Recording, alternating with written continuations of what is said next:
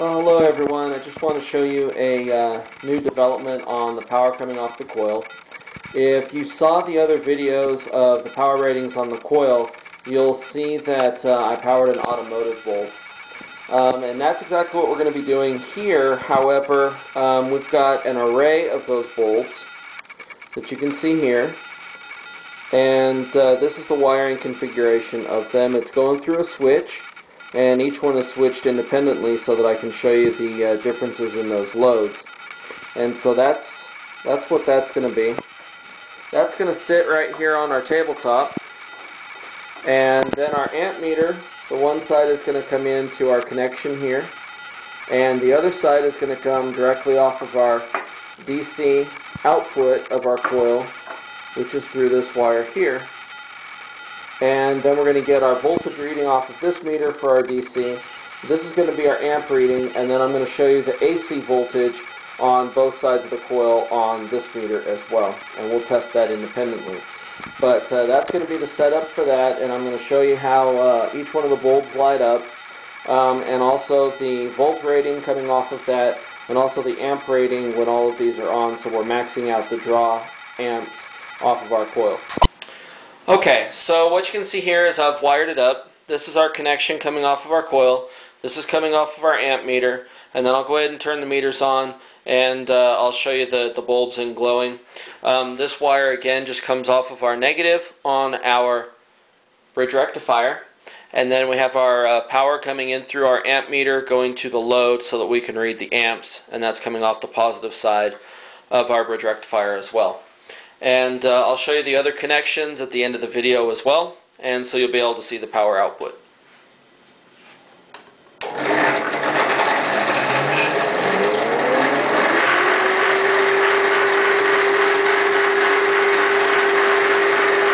Okay, so our DC voltage is 25, and it'll increase all the way up to about 27 volts. After it comes up to running temperature, you'll watch this slowly start to climb. Our amperage right now, if I turn this on amps, it's set on DC amps. You'll see that there's no amps because none of our bulbs are on. So I'm going to show you one at a time as the bulbs come on, and then we'll be able to see the readings, and then I'll shut off the lights so you can just see the glow of the bulb so that you can see what that's doing.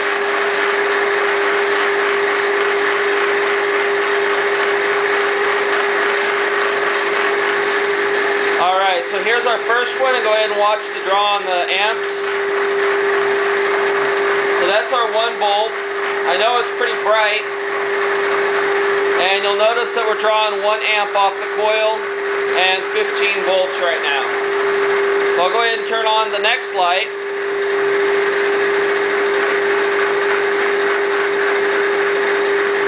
And you'll notice that we're drawing 1.5 amps. Just about 1.5 amps, and we dropped it down to 9 volts. So when I engage 3 lights, you'll see that we're drawing 1.6 amps, and we've dropped it down to about 5 volts. With our next light, so we have 4 in a chain, we're drawing 1.738 amps, and it dropped it down to 3 volts. Turning on our 4th, you'll see that we're drawing 1.73 amps and a little over a volt, almost 2 volts. And when I turn on the 3rd, that's going to max out our coil as far as the amperage. Our volts is at 1.2, and so our amperage is 1.789. So what I'm going to do is turn out the lights now so that you can watch the glow in the bulb so you can see how that steps back up.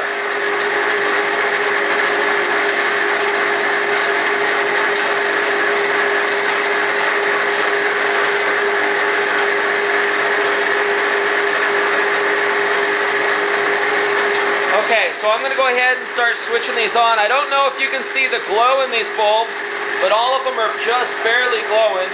I don't know if you can see that on camera, but I'll go ahead and flip our first one off, and you'll be able to see those 5 start to glow.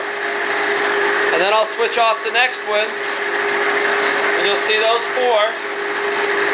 The next one, you'll see those 3. The next one you'll see the 2.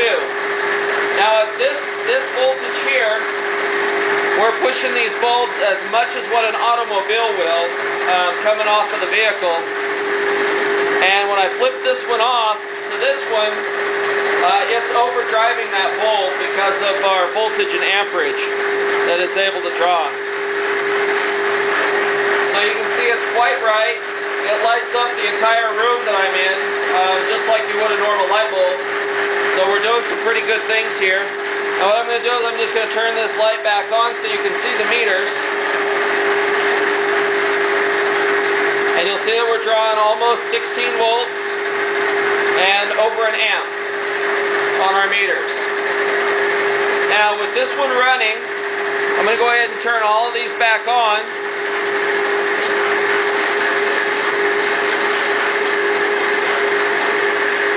So we're getting our maximum draw. And I'm going to turn all of our lights back on so that you can see our table. Okay, so on our amperage here, remember we're drawing a full load off of our coil, so we're maxing out our coil. And you'll see that we're producing 2.9 volts coming off of our AC still on our large wire. On our small wire, we're producing 2.8 volts, so they should be about the same. And as far as our amps, on each one, you're going to be drawing about the same as the DC. Now, as I turn these back off, what you're going to see is these 4 bulbs are glowing now. You'll see that our voltage is 1.7 on our DC, and on our AC, you'll see that we're producing 3.5 on our large wire, 3.5, 3.6 on our small wire. And as I decrease the load so it's more at optimum running, you'll see that now we're producing 4.7 on both sides again. Turn off our next one, and you'll watch our DC voltage go up as well. 6.9, 6.9. Now you'll watch here again. 11 and 11.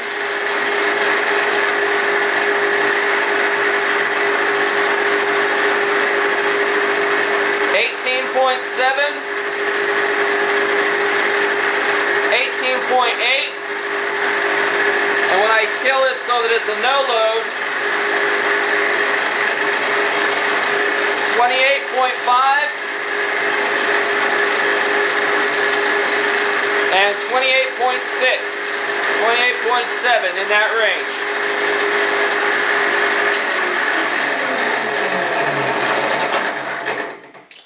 So in the dynamics, what I want to do is show you that bulb, Sylvania 1003, and that's just a standard DC automotive bulb. The configuration is the same as what we used before. I have just enhanced the coil just a little bit. So what I'm going to do is I'm going to come over and I'm going to show you the wire connection so that you can see that. So what we have here is a parallel wiring configuration from our 2 coils. And that's paired. It comes into our screw block that runs over to our bridge rectifier where I rectify everything at once.